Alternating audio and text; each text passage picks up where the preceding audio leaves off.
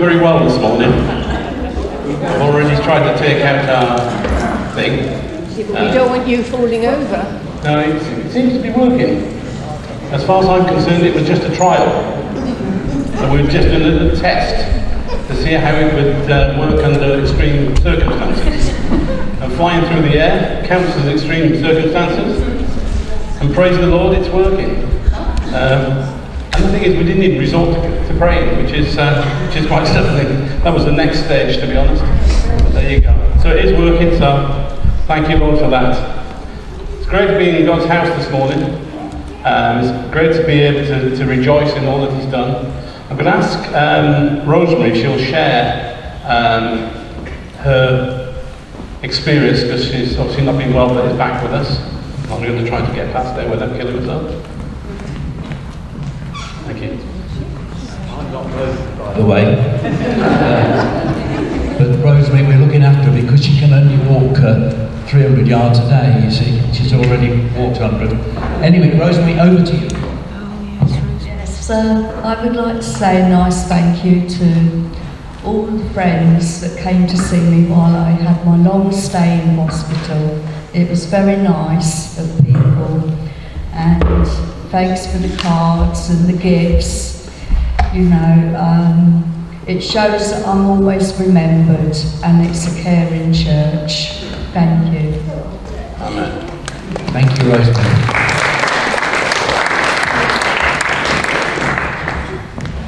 I'll let you negotiate it. Will you do that as well? Okay, thank you.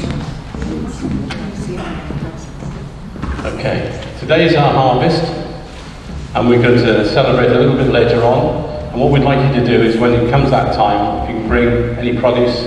I know we're going for tins this year, and put them on there as part of our gifting. Now what we're doing with this is we're going to put it into our own food bank, as it were, and it'll be given out over the coming months.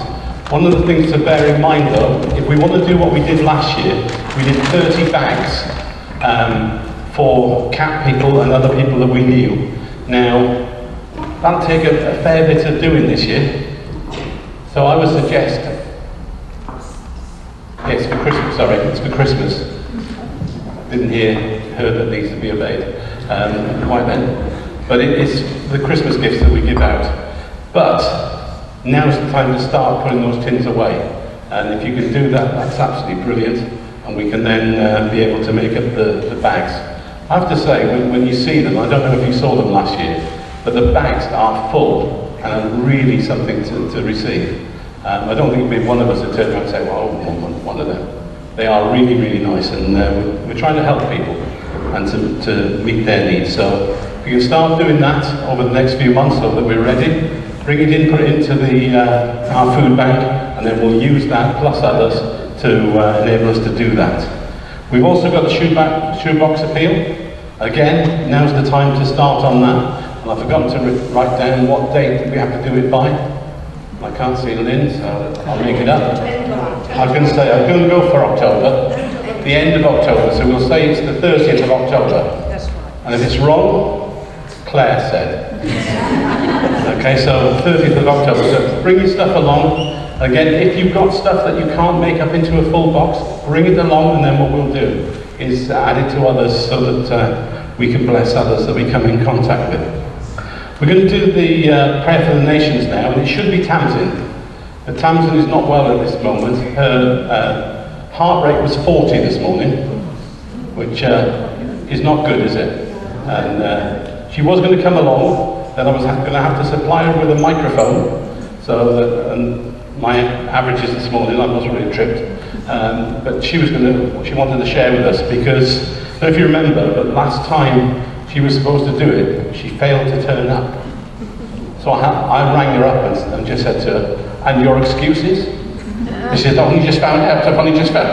So we had a bit of a laugh about it, which was good. And yesterday she said, I wouldn't dare do it twice. So we need to pray for Tamsin. So as Heather's going to read out the prayer for the nation, pray for Tamsin at the same time, that the Lord just be with her where she is. Thanks, Heather. Right, we are praying for Libya. So let's pray.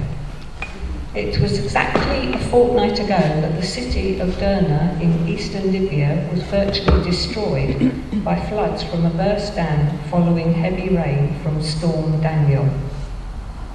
Already it is not a major news item, but for the people of Libya it is a major catastrophe, with over 4,000 confirmed fatalities, more than 8,000 still missing, and an estimated 43,000 internally displaced people. We need to pray for the country and people of Libya. Father, from ancient times you have endowed Libya with much wealth, resulting in power and the flourishing of learning from the ancient cities of Carthage in the west of Cyrene in the east.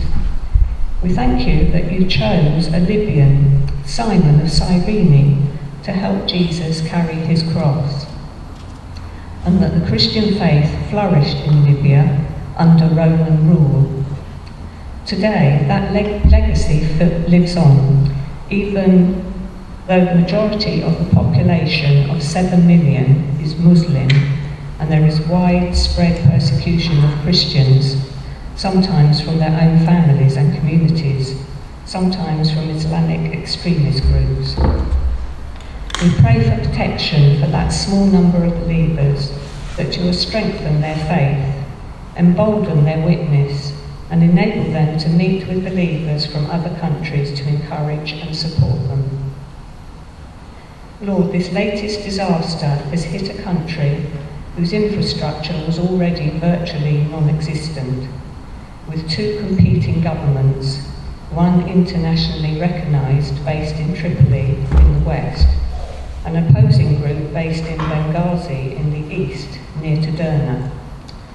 Father, we pray that the enormity of the disaster will encourage the leaders of these 2 opposing parties to cease the traditional enmity that has existed between East and West, and work toward cooperating on how to use Libya's oil wealth to help its citizens.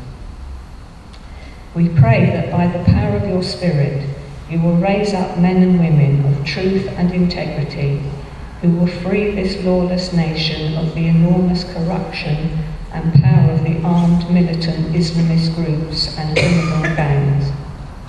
We pray against the stronghold of the evil of the people traffickers, who exploit the dire situation of refugees fleeing from persecution in their own lands, many of them Christians.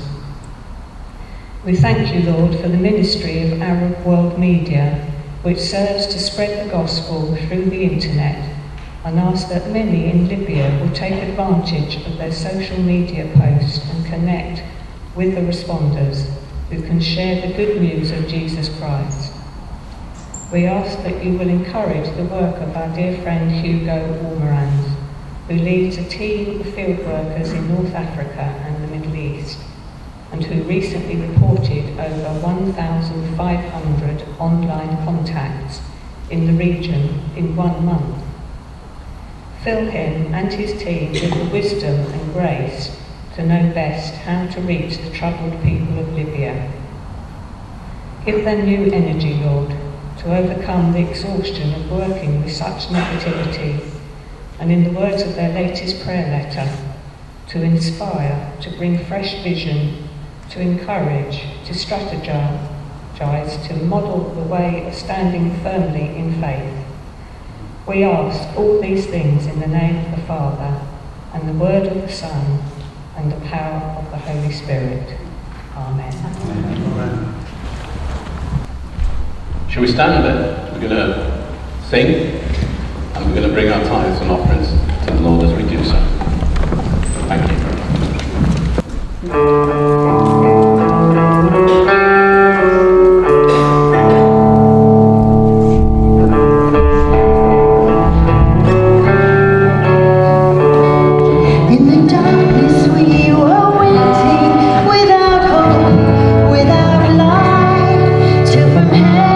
You came running, there was mercy in your eyes.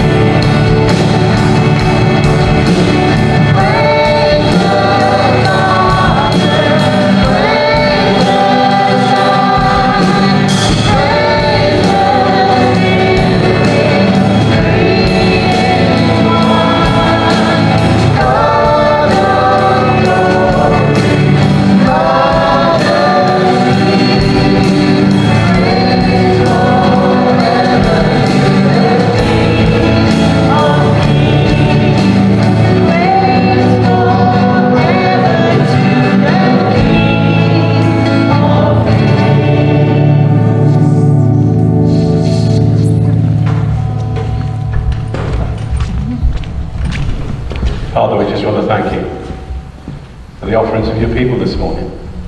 No matter how big, no matter how small, Lord, it's an honour to you.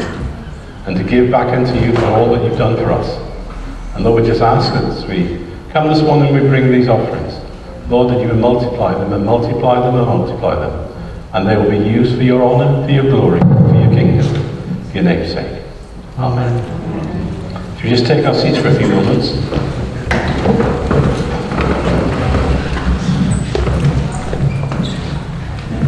Try to be very careful where I'm standing at the moment.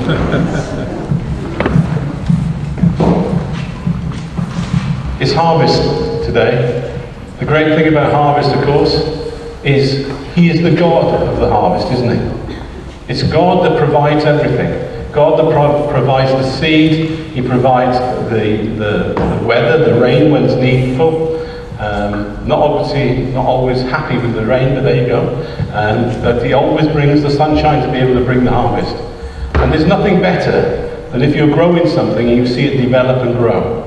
And when you pick it and then when you eat it, I don't know, but you guys who grow your own stuff, it tastes different, doesn't it? It tastes better, and it's just so really nice. And again this morning, what the Lord is saying to us, what I've done for you will taste better and is good for you, because he is the Lord of the harvest. And so we give him thanks this morning, and we say to the Lord that, we really want to bless you this morning, and we want to bless those people that we've brought stuff for. So what we're going to do, if I can stop Jane talking at the back. Oh, she heard me. Can we have a song of some description? No, it's okay. I'm going to ask if you guys can bring your tin stuff, put it on the table at the front. Then we're going to pray for it, that it'll achieve what God has sent it to achieve. And then we will carry on with the rest of the service. Yeah, anyone you want. Okay, that's fine. That's great.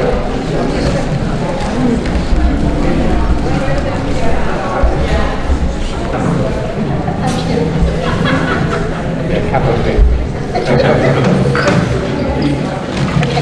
Right, if you want to bring your stuff out, guys, we'll start singing a song. I have no idea what we're going to do.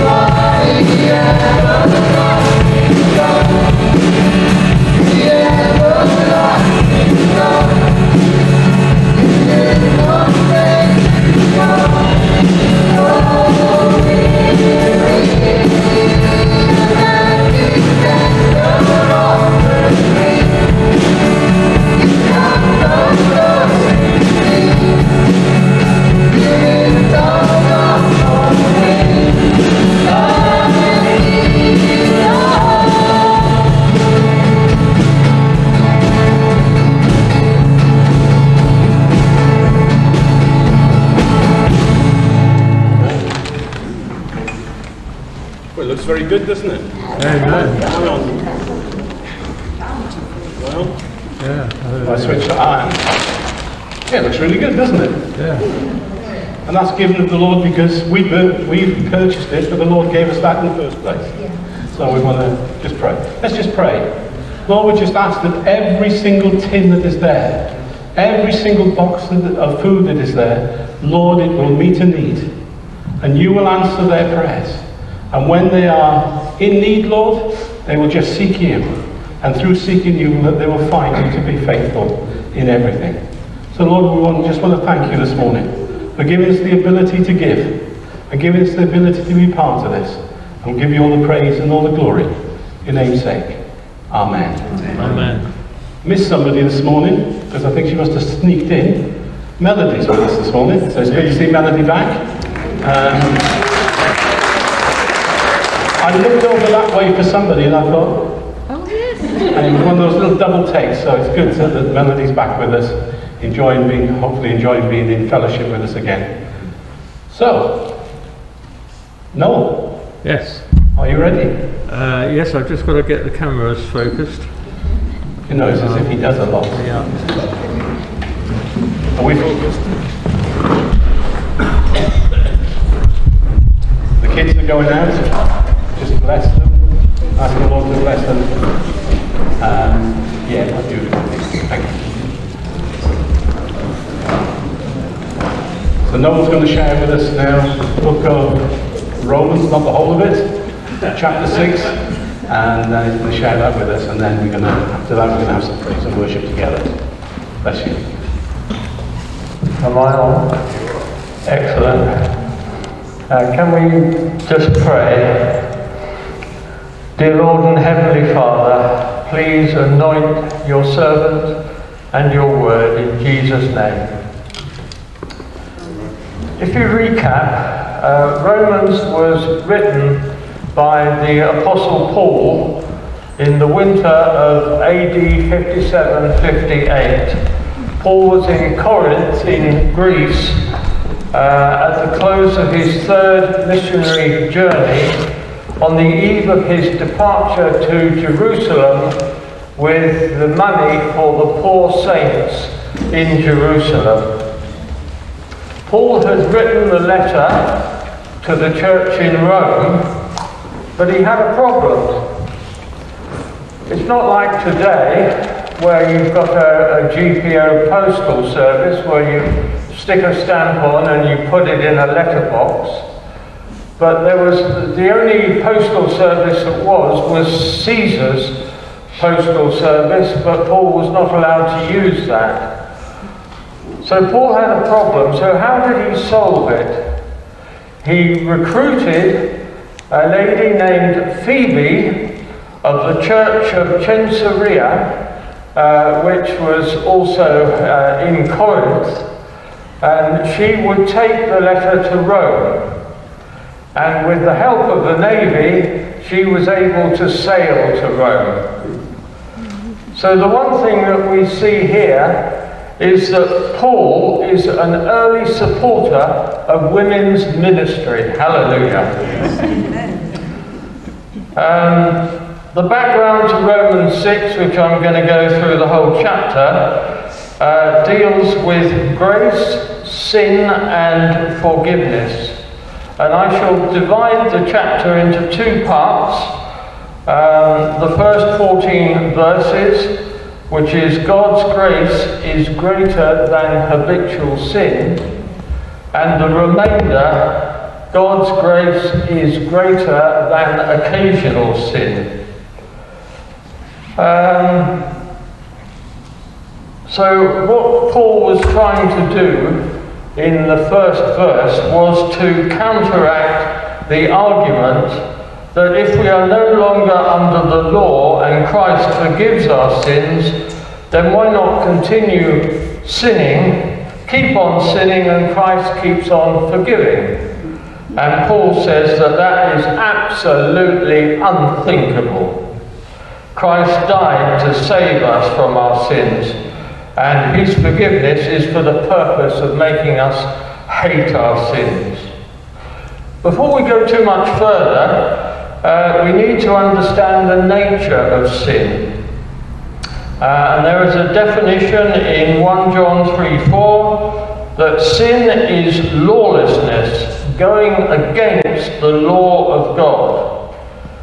You might think that all sins are the same, but they're not. And we're told in 1 Corinthians 6:8, flee from sexual immorality. All other sins a man commits are outside his body, but he who sins sexually sins against his own body. Do you not know that your body is a temple of the Holy Spirit, who is in you, whom you have received of God? So all of us who were baptized into Christ Jesus were baptized into his death. Baptism was not a religious word, because when they used to dye a piece of cloth, they used to baptize it into the dye and then bring it out again, and that was called baptism. When we baptize people, we immerse them in water and we put them down under the water into the death of Christ. 3 days later, Christ walked out of the tomb into his resurrected life. When we baptize you, we immerse you, but we don't keep you under the water for 3 days. Every time we do a baptism, we bring you up again, not just for safety's sake, but because the Bible says that we shall be raised with Christ into the newness of life. And this is a spiritual reality, just as real as if you were nailed to the cross in his death, just as real as if you walked out of the tomb with Jesus in the newness of life.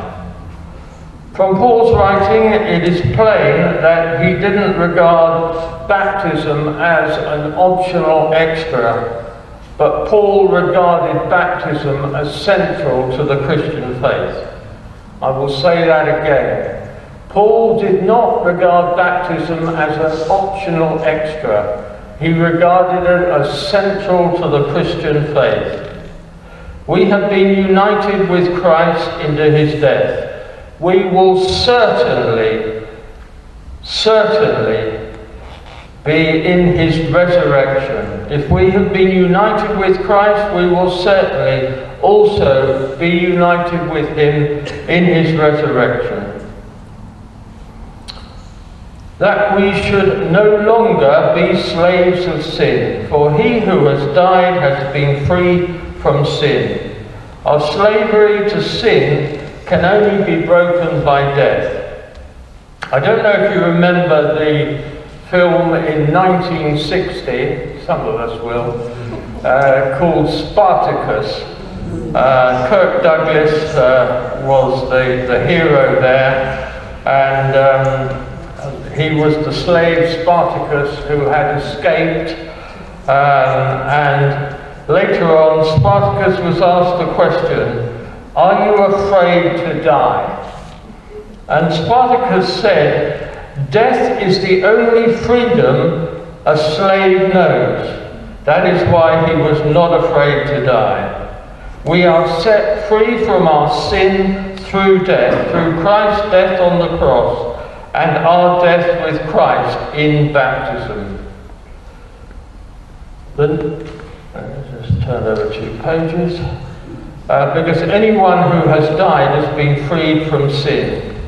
Our old man, or our old nature, which we inherited from Adam, has been nailed to the cross and crucified with Christ and has died with Jesus on the cross.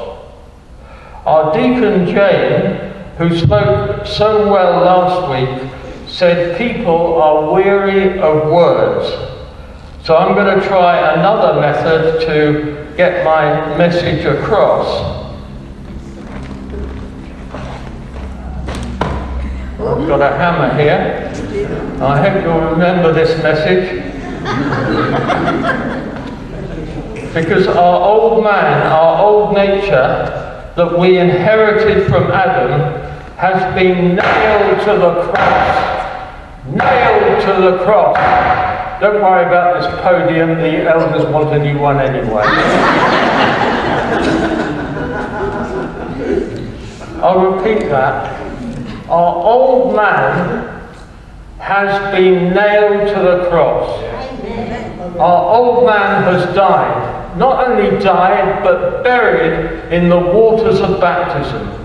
Nailed to the cross. Nailed to the cross. Will you remember that? Amen. Thank you, Jane.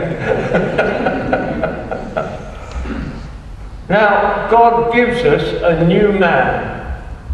Our old man is dead, and God gives us a new man, a new nature. It's not us turning over a new leaf, but God gives us a new nature for the rest of our lives. Hallelujah. The next few verses are fairly self-explanatory. I'll read them to you. Now, if we died with Christ, we believe we will also live with him. For we know that since Christ was raised from the dead, he cannot die again. Death no longer has mastery over him. The death he died once to sin, but the life he leads, he lives to God. In the same way, count yourselves dead to sin, but alive to God in Christ Jesus. Therefore, do not let sin reign in your mortal body, so you obey evil desires. Do not offer the parts of your body to sin as instruments of wickedness, but rather offer yourselves to God as those who have been brought from death to life, and offer the parts of your body to him as instruments of righteousness. In the Old Testament, in Leviticus 8 verse 23, we're told that the priests were anointed with blood. They were put blood on the priest's right ear, his right thumb, and his right great toe. We need to dedicate our members each day to God. We need blood on our ears so we can hear what God is saying to us. We need blood on our hands so we can work for God. And we need blood on our toes so that we can walk for God. God's grace is greater than our occasional sin. This is the second half now. And a new question is asked, which looks the same as the verse in verse 1, but actually in ancient Greek it is slightly different. It asks the question, shall we sin occasionally because we are not under the law but under grace? Paul replies, by no means. Don't you know that when you offer yourselves to someone to obey him as slaves, you are slaves to the one you obey, whether you are slaves to sin, which leads to death, or obedience, which leads to righteousness. But thanks be to God, though you used to be slaves to sin, you wholeheartedly obeyed the form of teaching to which you were entrusted. You have been set free from sin. You have become slaves to righteousness. I put this in human terms because you are weak in your natural selves, just as you used to offer the parts of your body in slavery to impurity and to ever-increasing wickedness, so now you offer them in slavery to righteousness, leading to holiness. Can you imagine if you had a new job, and the first day in your new job, you went there, but at lunchtime, you decided to leave and go back to your old job and ask your old master, what do you want me to do? That is totally unthinkable, and therefore we do not do that. We stay with the one who saved us. When you were slaves to sin, you were free from the control of righteousness. What benefit did you reap from the time from things that you are not ashamed of? Those things result in death. But now you have been set free from sin and have become slaves to God. The benefit you reap leads to holiness, and the result is eternal life. It's not a trick question, but think of 4 trees in a line. The first tree has a year of growth, the second tree has 5 years of growth, the third tree has 15 years of growth, and the fourth tree 20 years of growth. Which tree is the hardest to get out? Any of us? It's not a trick question. The one that's been around longer. Say again? The one that's been around longer. Yes, absolutely, absolutely.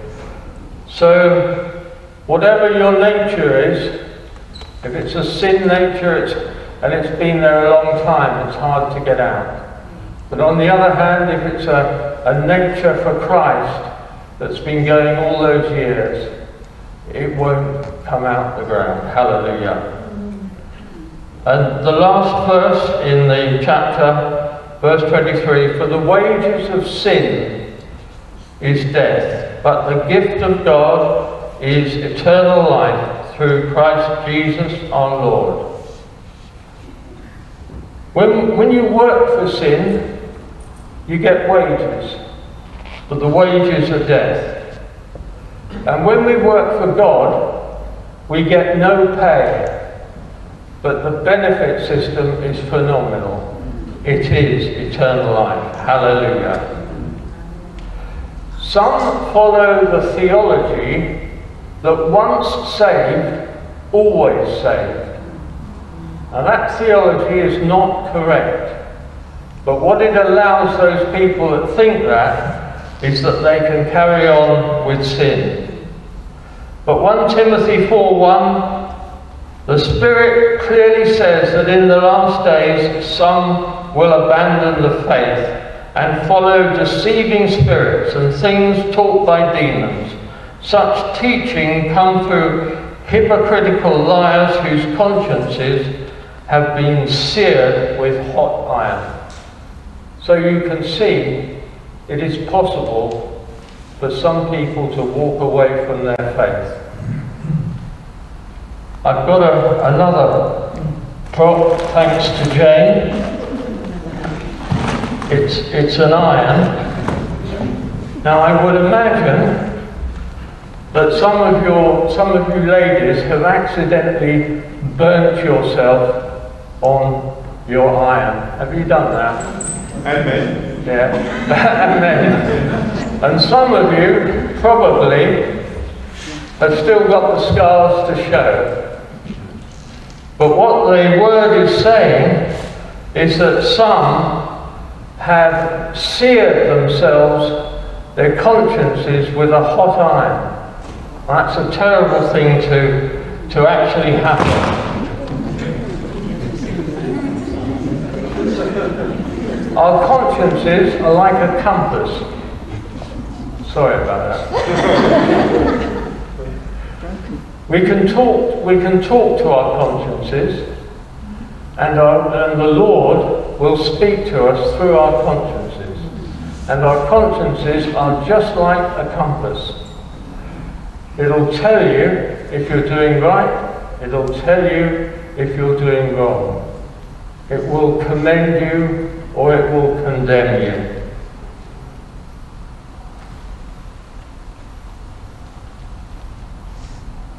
And if your conscience is seared through continuing sin, it's like a ship without a compass, heading for the rocks.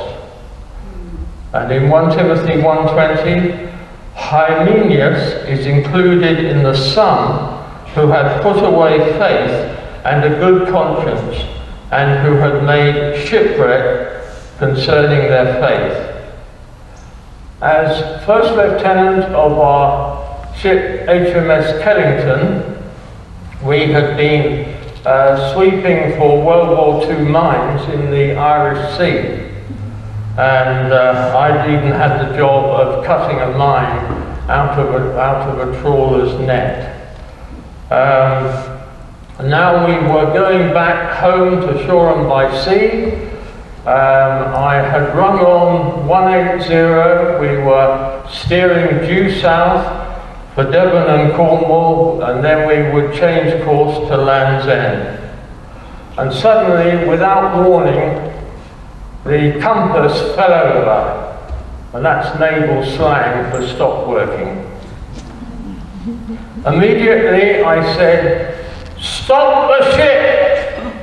Let go both anchors!" Because I had no desire to hit the rocks and endanger the safety of the 40-man crew. Immediately, the captain appeared on the bridge beside me, and he said, "Where are we?" I said, "That's a good question, sir." He said, "Number one, what are you going to do?" I said, "Sir, there's a clump of land over there. With your permission, I could take the Gemini dinghy and a small crew and go ashore and find out where we are." He said, "Permission granted." So we went ashore, and I was looking for the postman or people to say, "Where are we?" And then I realized it was 5 o'clock on a Sunday morning. There was nobody about. We'd sometimes got the nickname Sunday Sailors, but this time it was getting close. Then I had a bright idea. There must be a station in the town, and that station would have the name of the town on it. Sure enough, there was a station, and it had the name of the town on it. I didn't recognize the name of the town. I'd never played them at rugby. I wasn't even sure they had a rugby team. And it was so long I had to write it down. Aberystwythe.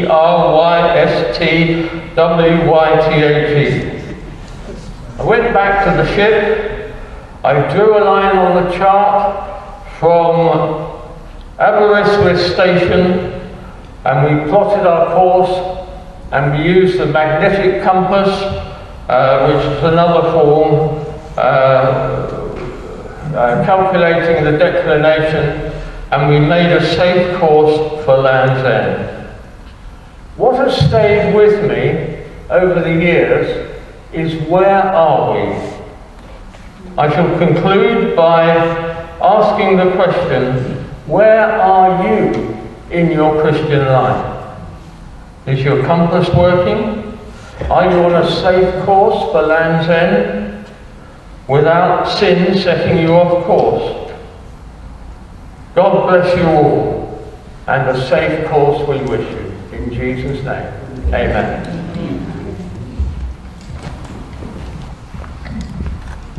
And about you, well, I'm a bit concerned about him minesweeping with an iron. Where you put that down. But it's interesting, there's a thing about Rasputin, the monk. Am I on here? Am I on there? Oh, I am on there. Rasputin, the monk, the Russian guy. One of his greatest phrases was, "I'm going to sin as much as I can, because then I can be forgiven so much." Yeah. And if you look at history, there was no forgiveness coming his way. It's so wrong, isn't it? But the good thing about it is, all your sin, no matter how big, how vast it may be, is all forgiven because of Jesus. One of the phrases that Noel used was, and it's just an ordinary phrase in a sense, it says, "Now you have been set free from sin." But it's the first word that got me. Now you have been set free. Not in the future, not sometimes it will happen. Now it has happened, because Jesus died, rose again, and is coming back for you and for me. And it's because he has set us free from sin now. And that's the position that we find ourselves in this morning. So thank you, Noel, for bringing that word to us this morning. We're going to now worship. And that's going to be a response to what the Lord has said, a response to from our hearts this morning. We're going to really worship Him in spirit and in truth. Thank you, Jane. It's one of those mornings this morning, isn't it? Oh, I've lost my plectrum, that's added to everything. Oh, thank you for that word. That was brilliant. It's one of those mornings this morning. Paul trips over the lead. Thank you, Lord, for keeping our overhead projector safe. My guitar is flashing, battery finishing, so I could die any second. My guitar, not anything else. So thank you, Graham, for being here this morning. And I wanted to do a new song this morning. It's one that we've been thinking about for quite some time. It's a really amazing song, but we're really struggling with it, and that's absolutely honest. So we thought we'd nailed it, got here this morning to start rehearsing. It's not quite coming together. So I thought, do you know what, you're a great congregation, so shall we learn it together? Are you happy with that? And if it goes wrong, do you mind? Perfection takes a little longer, and only Mary Poppins was actually practically perfect, not totally perfect. It's written by Phil Wickham and a couple of other guys, and it's based around a sort of a creed. It's called I Believe. It's a new song, so we're going to give it a try, if that's okay with you. So if you want to stay seated while we give this a try, and then we'll stand up and sing it together if it works. If not, we'll see how we go. Okay. Do you want to learn the chorus first, or are you just going to go for the whole song? Go for the whole song. Okay, Janet, thank you. I'm doing this on Janet's advice.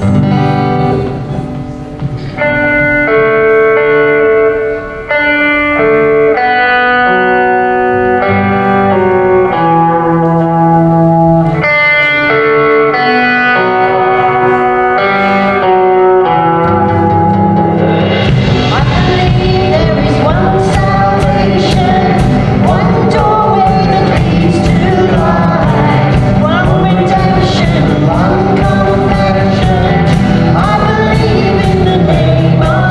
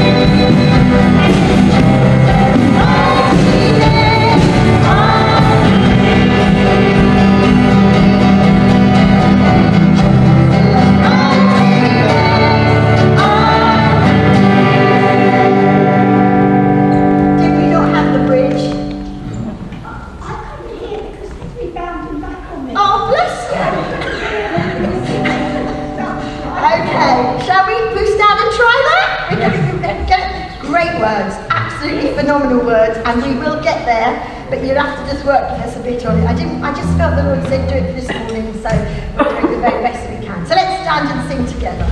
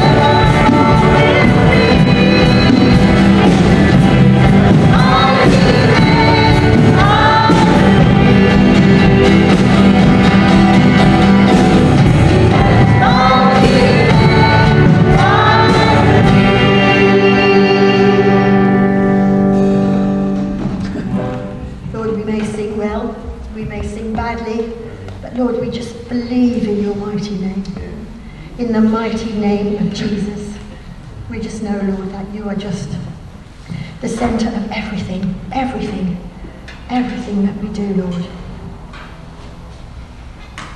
Just thank you for who you are.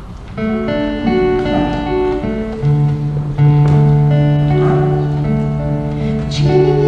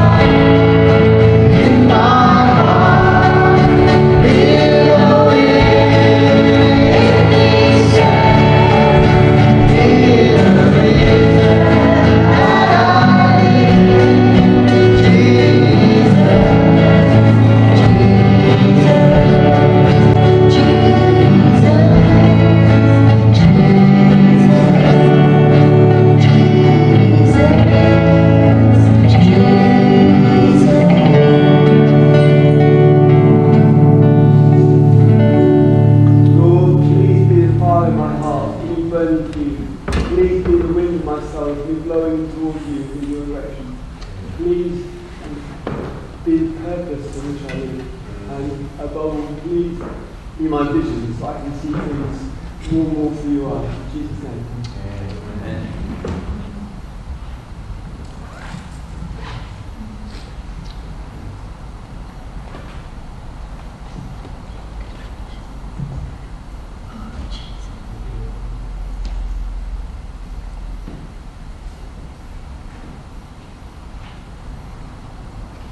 Into my mind comes pictures of watching soaring eagles. They soar on thermals. They can see everywhere. How I long, Lord, to be soaring on the thermals of your love, which sets us free to see what you can see, Lord. Lord, we're so limited here. We know you are limitless. You're an almighty God who can do anything. Yeah. Nothing, absolutely nothing is impossible with you, Lord. And if we remain in you and you remain in us, we can ask for anything and it will be done. Yeah. We thank you, Lord, for that promise. Yes. And we long for those thermals of love to each one of us to experience seeing through your eyes. In Jesus' name, we pray this for everyone here. Amen. Sue was praying the word promise. Just felt God said promise. Have you got a promise that God hasn't fulfilled yet? Something He's promised you, not something you want, but something God's promised. Just hold on to that. Hold on to that, because I can do all things through Christ, it says. And the difficult things that need to be done through promise. And we haven't really sung this song, but I just thought we need to sing it again. Strength will rise as we wait upon the Lord. Don't like waiting. Anybody else here like me? Like instant action. It doesn't happen. We need to wait. Sometimes, as we've been waiting as a church, for some of the promises God's given us as a church, we've been waiting a long time. A long time. A long time. So I'm going to sing Strength Will Rise as we wait upon the Lord, because our God is reigning forever and He holds the key and the answer and the time, and He's never wrong. Isn't that just wonderful? He's never wrong.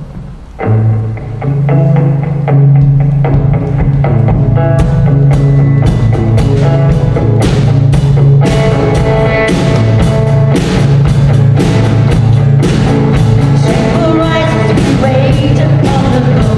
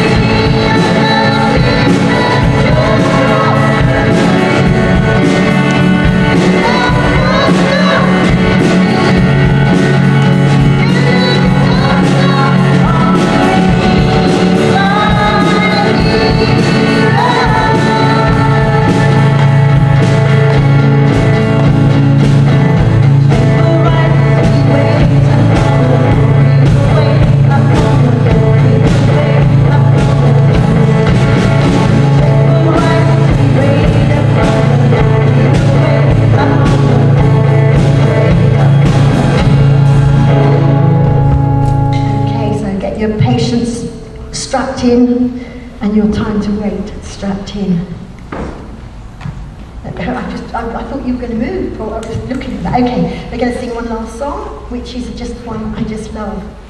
And after all we've been learning about who Jesus is, and that Jesus brings life, and that we don't need to sin anymore, we have to make those choices. We're going to sing, There is a Redeemer, Jesus, God's own Son, precious Lamb of God, Messiah, Holy One. Don't forget He's holy. You don't play around with holy things. You respect and honour them. There is a Redeemer, Jesus, God's own Son, precious Lamb of God, Messiah, Holy One. Thank you, oh my God, for giving us your Son and leading your Spirit till the work on earth is done. Jesus, my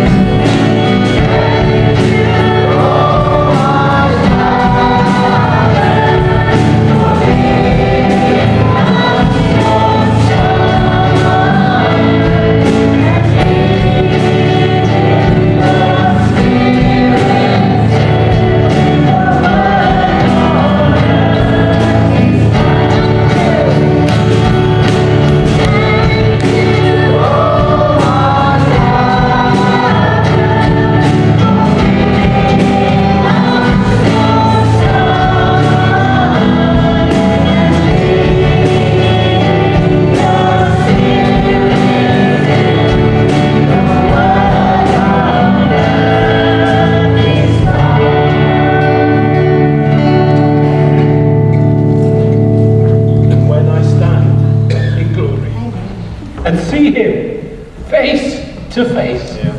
That's not a hope, that's a certainty this morning, that we will see him face to face. And all those questions you have will all go in the bin, because you won't bother with it anymore. Because when you see him, you see his glory, you see him face to face. It doesn't count for anything then.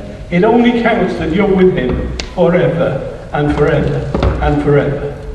I hope I see you there. I mean that. I hope I see you there. You heard what Noel said this morning. It's about where we are and who we are in Christ. And if we are where we should be with him, and we are where we should be in him, then we will see each other face to face. It always amazes me, you know, people, I think on that day, people will be amazed who are there. Well, I never thought we'd see him. I never thought we'd see her. But God chooses. But the sadness is, there are times when you say, I wonder where he is. I wonder where she is. And we do those things in time to make certain they're right in eternity. But when we stand in glory, and when we see his face, see him face to face, then that'll be a joy and a wonder to behold. Just one announcement. We're going to carry on with the discipleship group over the coming months. Jane is going to lead that for us. So what we want to do is, if you're interested, and I hope you are interested in coming along, if you come to my left-hand side and meet up with Jane, and she's going to run you through some of the information as to how it runs and what we're looking to do. And for you to come along and then make a decision at some stage. You don't have to make a decision today, but make a decision that you're going to go and become part of the discipleship group. I think if you asked all those who have already been through it, they will tell you they've been blessed beyond. And if you want to be blessed beyond all understanding, then you need to be coming and becoming part of that. Let's just pray. Father, we just want to thank you this morning for the joy that we will see you. We will see you face to face. And we want to come to that place this morning where our relationship with you is such that in that sense we are already seeing you face to face.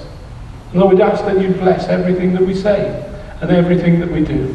Lord, we just ask that you continue to pour out your Spirit upon us, that you will bless us, and in turn we will be a blessing unto you.